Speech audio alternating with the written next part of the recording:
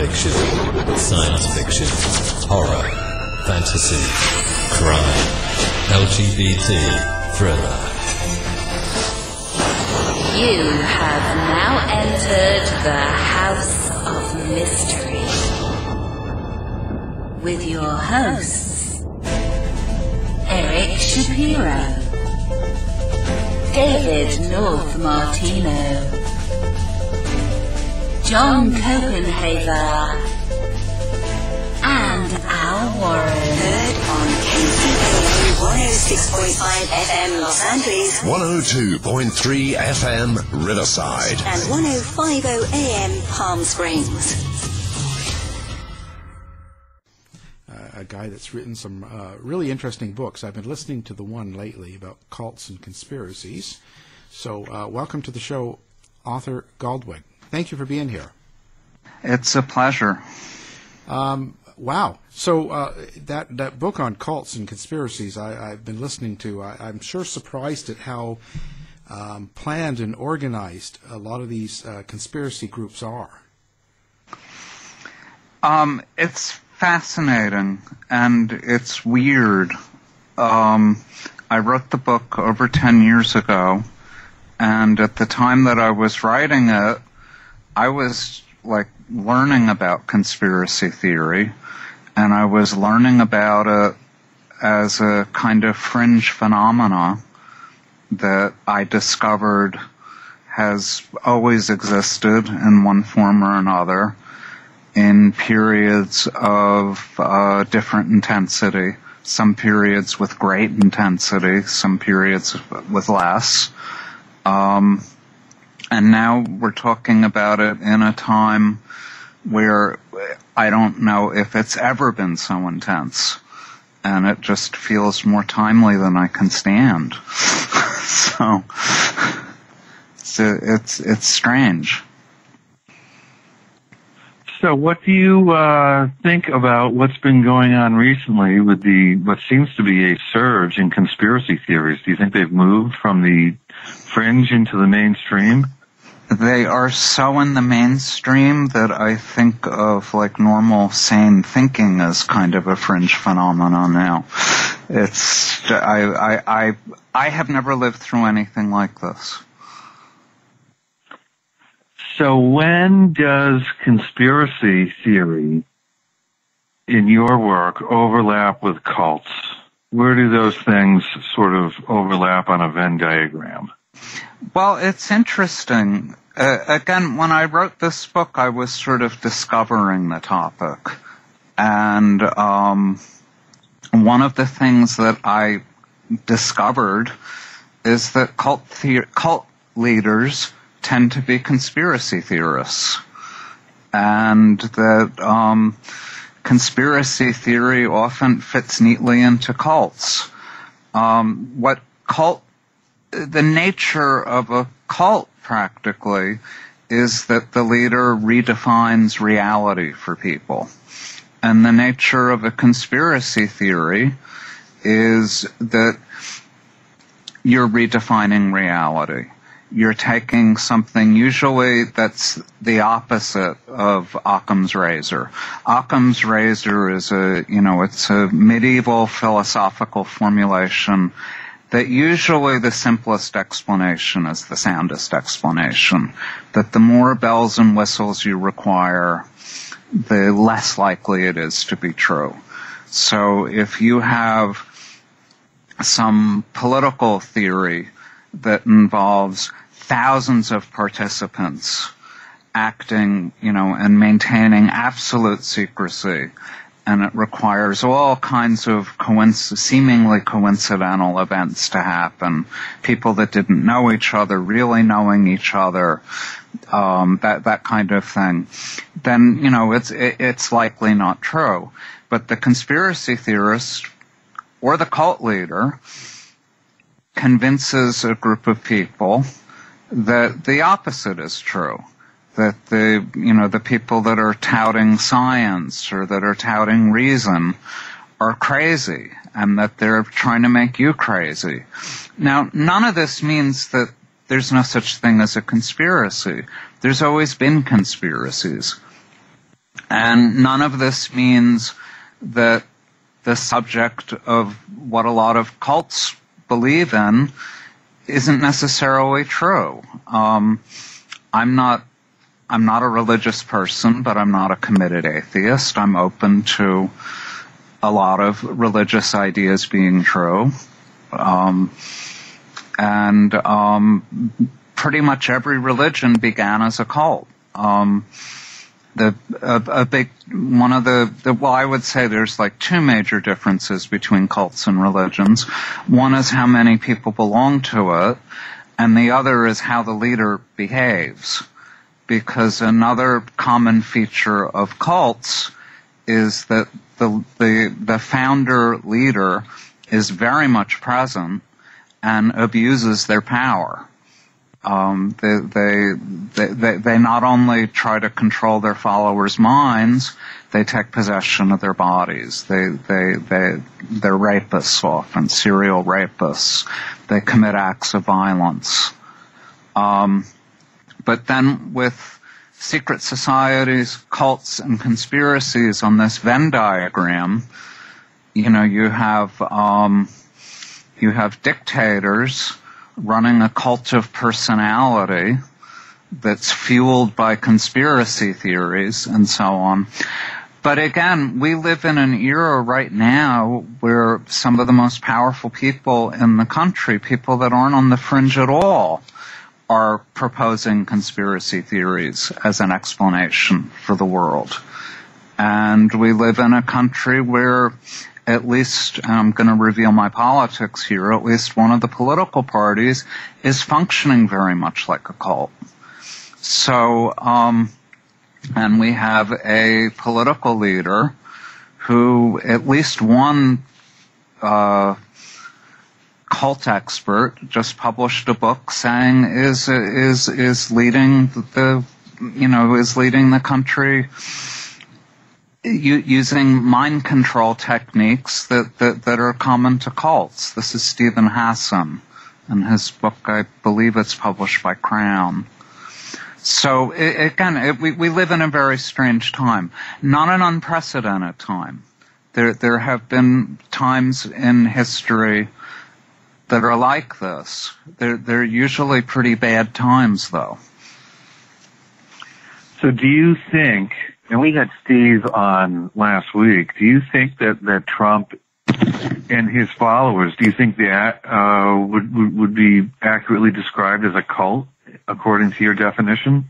No, because again, a cult is such a laden term that I would hesitate to use it to describe millions of people. That said, and I'm also, a lot of these terms, it's hard to use them accurately because, a lot of people will say that, Catholicism is a cult, or Mormonism is a cult, or Islam is a cult. And what they're really saying is that my belief system is true and this other belief system isn't. If you have a group of a couple thousand people and they all commit suicide because the leader tells them to, you're definitely talking about a cult.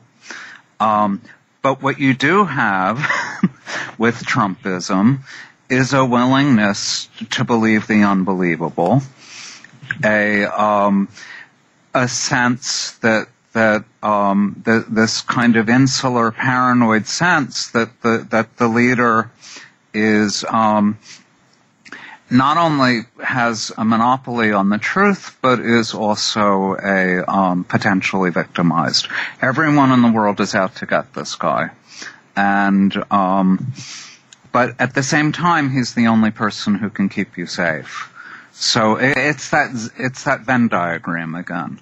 It overlaps in a lot of ways that are disturbing, especially if you're kind of a traditional person that believes in science and that believes in, that has a rationalist enlightenment point of view on things. So oftentimes when we use the term cult, we often have this view in mind. So we're not always talking about, millions of people, but we see these sort of fringe groups. What makes people fall into groups like that? Like when you say cult, I usually think of, maybe the Branch Davidians or the people that flew away on the comet wearing the Nikes. So why do people gravitate to this? I don't know. I've obviously read a lot, and I've talked to a lot of people. I've read memoirs by people that were in cults and left them. I've talked to people. I've known people. I've observed. My sense is that rationality is very fragile, and that people can be very needy. The analogy that I keep coming up on with cults is violent, unhappy families. People that are abused by a parent usually reframe the whole world so that the parent isn't abusing them, because it's very, very hard to process that the person that you love more than anyone and the person that you depend on to keep you safe is hurting you. Cult leaders use techniques to control people's minds, but they can't control anybody. When I grew up in the 1960s and 70s, there was a lot of fear that if you were a kid and you were hitchhiking, which I used to do, watch out. Someone in a cult is going to pick you up, and the next thing you know, you're going to be a Mooney. You're going to be whatever other cult it was. I don't think that's really true. I think you have to have a susceptibility to this. Otherwise, it's not going to affect you. But for susceptible people, it can be incredibly affecting. And when I look at these groups of hundreds of thousands or millions of people that would rather live in an alternative reality, they tend to be times of transition or of collapse or of economic insecurity. I mean, we had this great period in this country in the 19th century. We had a 30-year depression that is almost forgotten in popular history, from the 1870s to the early 1900s. The agricultural economy began to collapse. Millions of people were displaced from their farms and had to move to cities. It was the beginning of modern times, basically. But we also had this agrarian populism that went along with it that had a lot of the characteristics of Trumpism today, with this tremendous economic insecurity, a producerist economic view where very poor people and very rich people were working together to control the world. You had they were millionaires in those days, they're billionaires nowadays, cosmopolitan Jews and very, very poor communists working together to crush the middle class, the people in the middle. It's not that different than in its broad features. It's not that different. Or you go to Europe and you look at a country like Germany that had just lost a war that had come out of this massive economic collapse, and a very charismatic figure rises up, explains to people that they're victims, who their enemies are, and you have Nazism. And in other countries, you had other authoritarian political movements. Again, usually when you tell people that these things have happened before, you say this in a reassuring way. We've survived this before.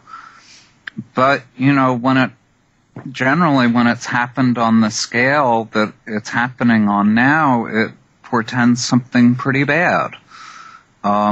It both ratifies the idea that there's a crisis going on, and it suggests that the crisis could get worse. So it can be pretty scary. So what do you think people need to do to sort of escape this? I mean, it seems like we're living in a time where there's always these pulls to join these fringe movements. Is there a way to sort of inoculate ourselves or our families to these sort of cultish beliefs? I honestly don't know. At the time that I wrote this book, I was much more confident that there was than I am now, as, the tide is rising. I suppose the most reassuring thing that I get out of history is that, the bubble always bursts. The tulip bubble or whatever, when in Holland in the 18th century, when the price of tulips went up to hundreds of thousands of guilders, that was a kind of shared craziness that eventually collapsed. These things reach their limits. People are both human beings. We have the gift of rationality, and we also have these evolutionary proclivities to follow alpha people. Apes live in big bands, and there's usually a dominant ape. And eventually the dominant leader gets overthrown. I think we're more rational than we're not rational as a species. I hope in this country that the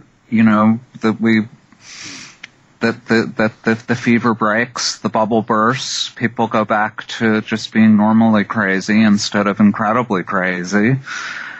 But again, as somebody that was writing about this 10 or 12 years ago, it's incredible to me how much more intense the phenomena has gotten. What are some of the stranger cults that you've researched? The one that my favorite when the book first came out, I loved to talk about it, were the Hollow Earth groups. Because it's not like flat Earth, but instead Hollow Earth. Hollow Earth. And the reason I liked it so much is because it's like a metaphor for the whole phenomena of cultish thinking. And there was one group, I can't remember the name of it because I wrote the book a long time ago. It was a guy that was struck by lightning a couple times. He was probably brain damaged. This was just after the Civil War.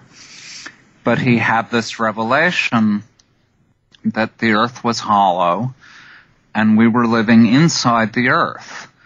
And we were, what we thought was the sky was really the middle of the earth. And he had he started a cult. He bought land in Florida, which, Florida has always been a kind of nexus of craziness. The joke on the internet now that some Florida man did something crazy or grotesque, it was as true back then as it is now. But he bought a community. He bought land and built a community, and they had a community there. And he was trying to prove that the Earth was convex rather than concave by measuring it with these long boards. And anyway, it was so nutty and so much like a metaphor he felt that he was completely sane and that he had seen this thing that nobody else saw. And he got some number of people, not millions of them, but a few hundred people to follow him. And so that's one example of a really strange one. Of course, there's cults that are just horrifically violent, and that's, the Manson story. That happened over and over again. That happens over and over again. Not usually with strangers. It's usually the violence is enacted on members of the group or people that are considered enemies of the group. With Manson, it's very likely that Sharon Tate she was house sitting for somebody who Manson did consider an enemy. He was a music producer that he had made him promises that in Manson's view had broken promises to make him into a rock star. It's very likely that they weren't there to kill Sharon Tate, but to kill this guy who happened to be away.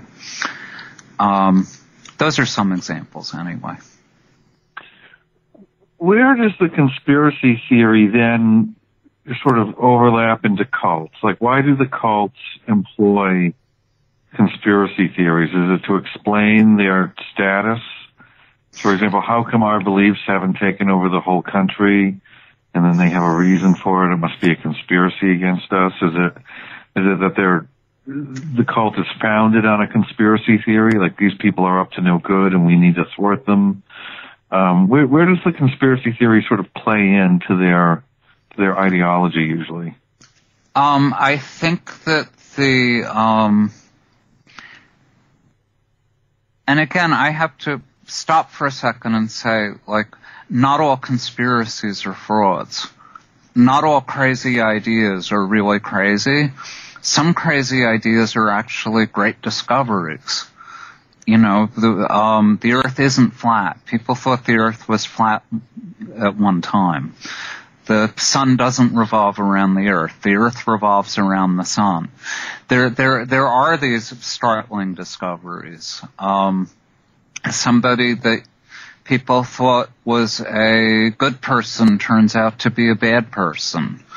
A group that people thought was relatively benign. I mean, there was a time when you would say there was a whole industry in this country, there was a whole publishing industry based on the idea that Catholic priests were sexually abusing innocent people.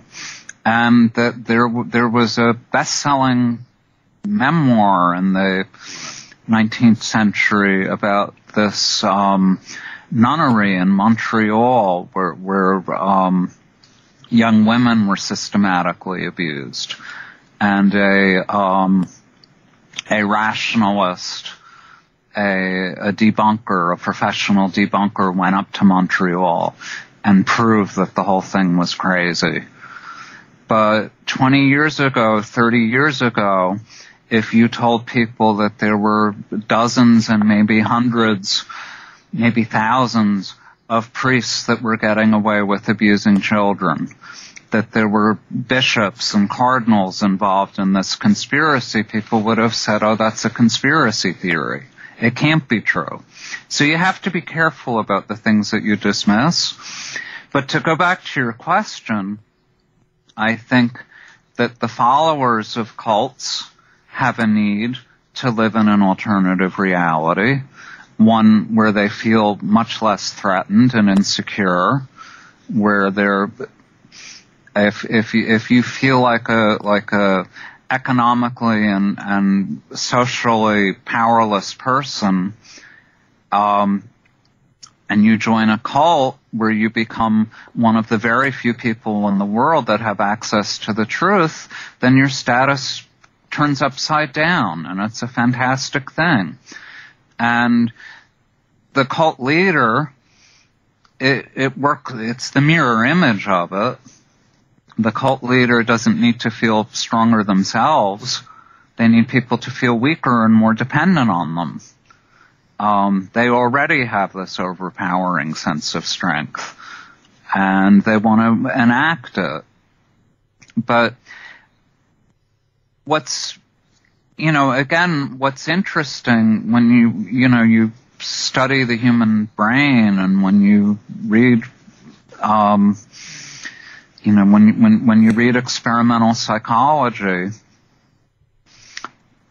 objectivity is hard to come by. Our eyes play tricks on us, our brains play tricks on us. A lot of things that we think are true are not true. We're all susceptible. This is why, psychedelic drugs can have the same effect on people that joining a cult can have on people. Where you could just, you could be mentally ill. On the other hand, you could be much more acute than a lot of people and stumble on something that's true.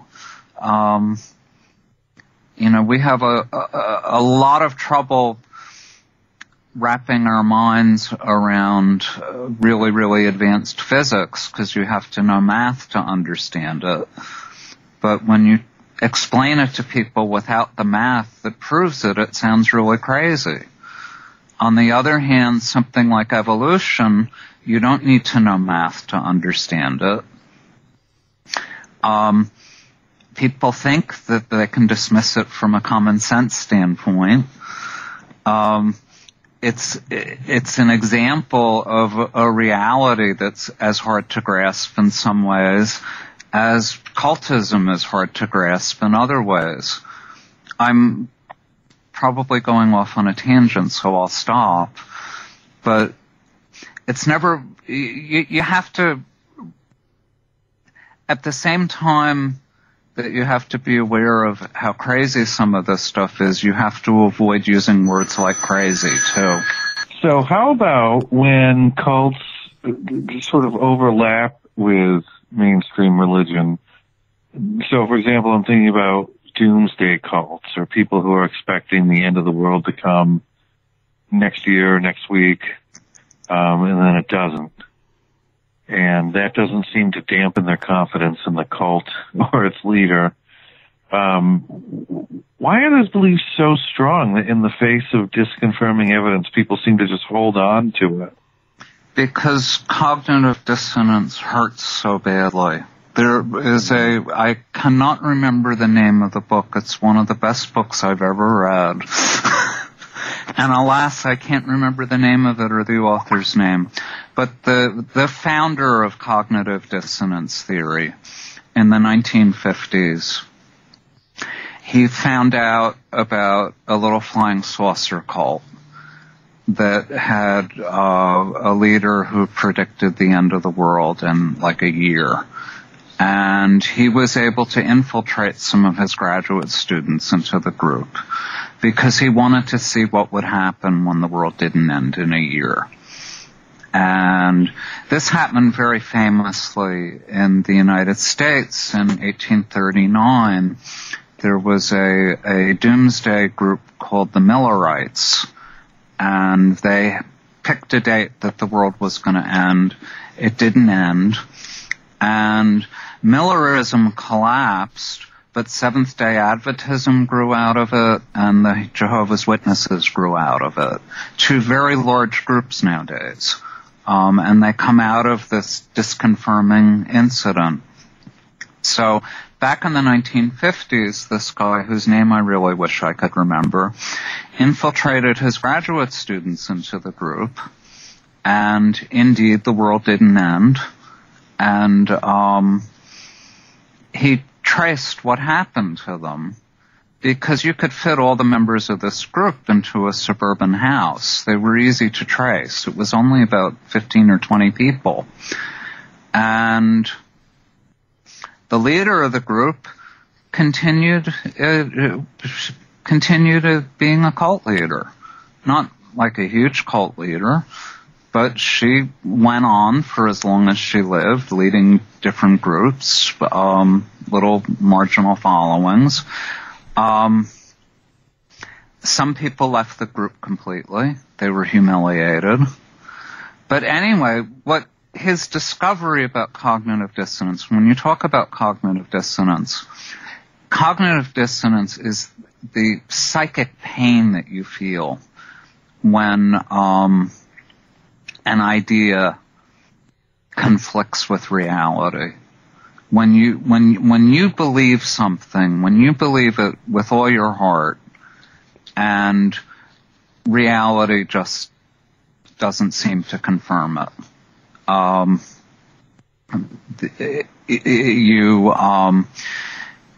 You love your spouse.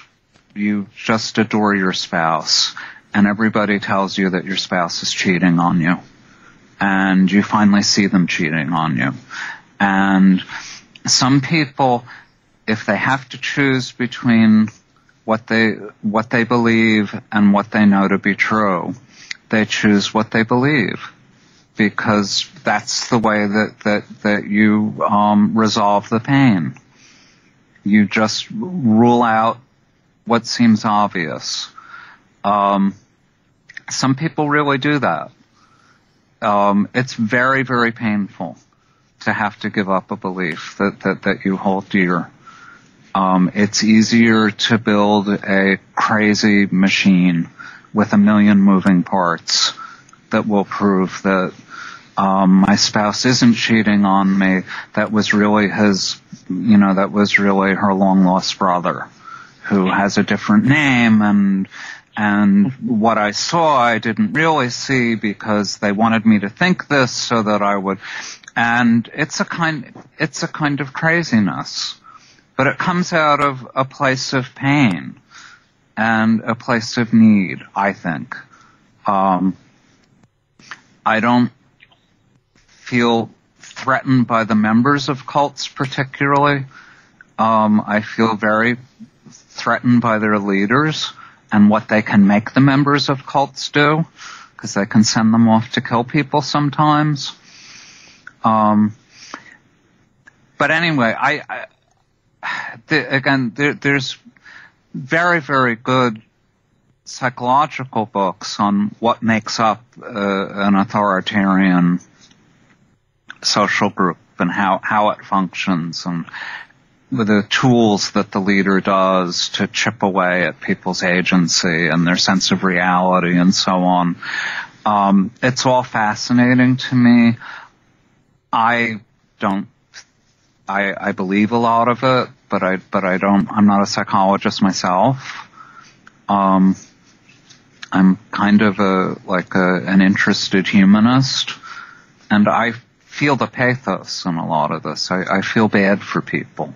I feel bad for people that live in a alternate epistemic system, an epistemic bubble, as it's called sometimes. It's sad. It speaks to me of great pain.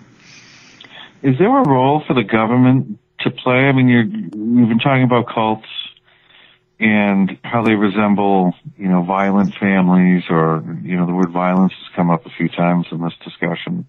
Is there a role for the government to sort of address this? I mean, obviously there would be free speech issues and freedom of association issues, but is there a point where, cults, move beyond that? I mean, is there a point to step in, after violence is committed or before violence is committed, or? Well, 10 years ago, a scholar and government official wrote an essay where he suggested that the government try to plant people in cults and change their way of thinking. And boy, did it backfire. Because he was talking specifically about hate groups, which is a whole different phenomena that I wrote a book about that's related to this. But it both validated the paranoia of these groups. Look, the government really is going to infiltrate people into our group and try to change our way of thinking. Who's the conspiracy here? Who's trying to distort reality? Who's trying to change us? It was, so No, I mean, like, if you're going to try to inoculate the country against a specific group, you're probably going to get in trouble. On the other hand, if you're in law enforcement and, you know, there's a known hate group that's preaching violence, yeah, you should watch it. You should be aware of it. And often, you know, again, it's like everything I'm saying is ripped out of the headlines. You know, when you have just in the last couple of days,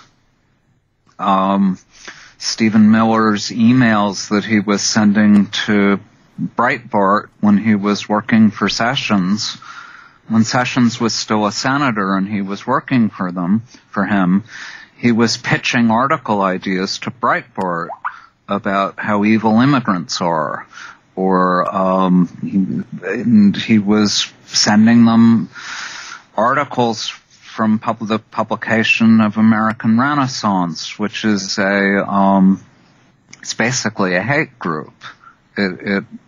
It's Jared Taylor's white supremacist group. They hold conferences like they're an academic group, but most people would call them a hate group. How do you stop them? I don't think you do it by infiltrating people into them. You do it by people like me, trying to other people writing books that are saying, look, we have this phenomena. There is another side to this. There's a way to understand this. Can you cure the people? I don't know. Again, not everybody is susceptible to this. And people, when you look at the history of this and you look at the really broad phenomena of how paranoid thinking works, people tend to be paranoid in the same ways, and they're afraid of the same things. When people get Alzheimer's disease, so many people decide that one of their caregivers is stealing from them. So many, there's these patterns of disrupted thought that appear. The Boston Marathon bomber, the kid, one of the brothers was helping his mother take care of a guy who had suffered terrible brain damage, and I don't remember how it happened to him. I think he was mugged, and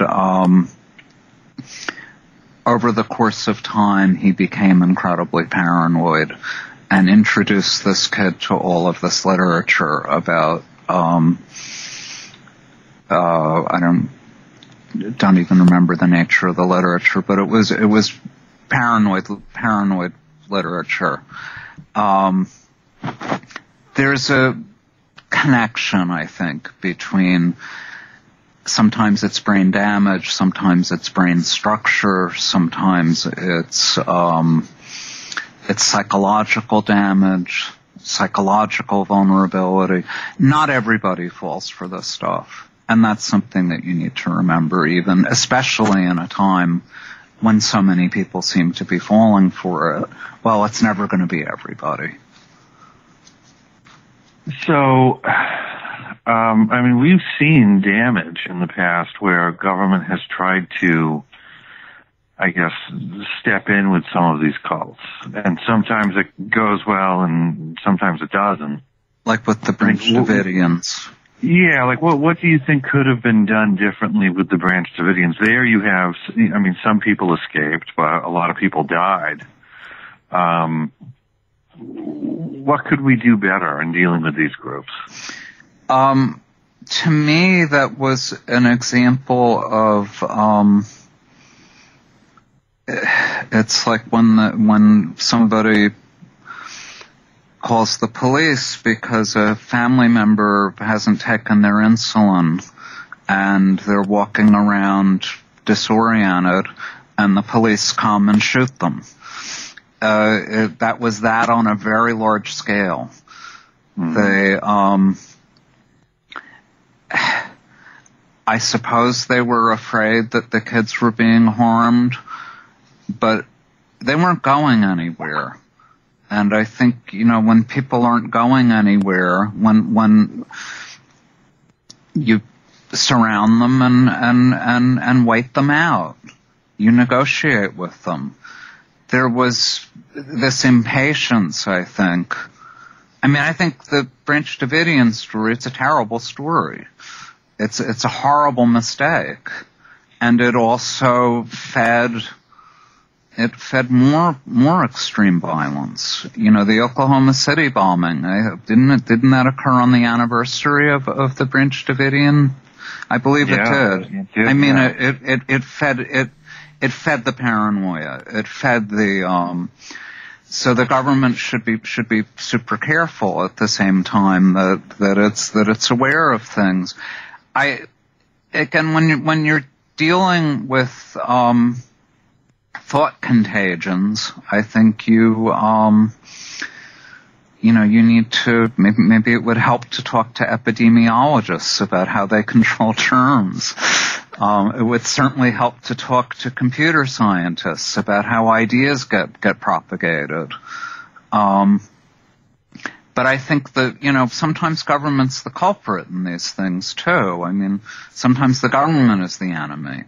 So again, I hesitate to give answers but I think if you understand that there's tremendous challenges, you're already better off than if you step in thinking that you can, take care of it in one stroke. So there's been one group that I've been watching for the last few years, and that's the Lyndon LaRouche group. They go by the name LaRouche Pack. And he's recently died, so I'm sort of watching to see what goes on with that group. And they're a cult in the sense that they had an extreme devotion to Lyndon LaRouche, their leader. But they were very much decentralized. So LaRouche was somewhere, and then everyone else was sort of dispersed across different cities, and they would go out and spread their message. Where do you see that going? I'm assuming that the LaRouche group itself is going to disappear. Although they were just in the news a couple weeks ago. One of their members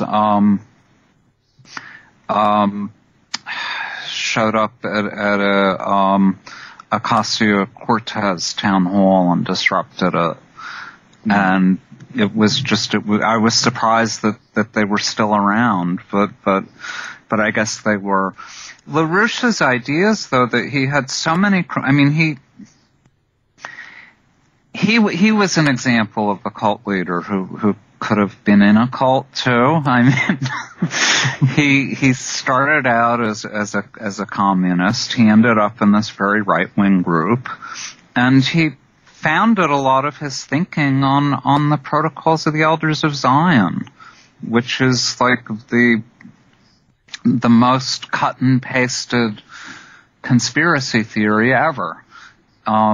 Pretty much every conspiracy theory since the 1890s, whether they're anti-Semitic or not, has taken its form and its structure from the Protocols. And the Protocols themselves were cut and pasted from anti-Masonic conspiracy theory, which was a huge, huge thing in this country in the 1820s. Most Americans, you don't learn in elementary school civics class that Americans used to be terrified of Masons and that we hated Catholics. And like you're going to say two things about the United States before 1830. It would be that, Americans really hate Catholics and they really hate Masons. And nobody would know any of these things now. And Catholicism was a foundational hatred in America that just disappeared. It dissipated after Kennedy was elected. Probably the fact that Kennedy even got elected was a sign that it was already disappearing. But, I live in Brooklyn, and Brooklyn is just full of abandoned Catholic church facilities. Monasteries, nunneries, gigantic churches, schools, parochial schools that aren't in business anymore, because American Catholics used to have a completely separate social infrastructure. They were taught in separate schools. It's gone. This is a whole side of America that's just gone. It's changed. Some things really do change. I think America was never an anti-Semitic country in the way that European countries were. There was a lot of anti-Semitism in the country, but we didn't have the government wasn't propagating it. A lot of the structures of anti-Semitic thought have just been refitted onto Islamophobia now. The exact same things that people were saying about Jews are being said about Islamic people now. And some of the loudest people that are saying it are Jews, and they don't even know that they're citing that they're quoting the Protocols of the Elders of Zion. It's strange, and I do not remember how I got onto this tangent, so I'll stop. So let me ask you a question. When you see these conspiracy theories sort of going across the internet and then bleeding into mainstream news coverage, like, for example, the idea that Jeffrey Epstein, the billionaire philanthropist who was running a sex trafficking ring, when you see that stuff propagating, what goes through your mind when you see, now there seem to be, members of the House of Representatives pushing this theory that maybe... Except it's true. That's what's so horrifying to me. That people... I've read so much vile conspiracy theory that, let me go all the way back to the 1700s, and the fear of Masons. One of the, there was this thing, the Hellfire Club, and it was these incredibly libertine, corrupt, free-thinking Masons. They had these sex clubs. Benjamin Franklin was a member of it. And there was a club, it was either in London or Paris, I can't remember now, but it was called the Hellfire Club. And they were abusing young women there and worshiping Satan. And there's stories, Alex Jones, when he was first starting out, he wrote a crazy book about the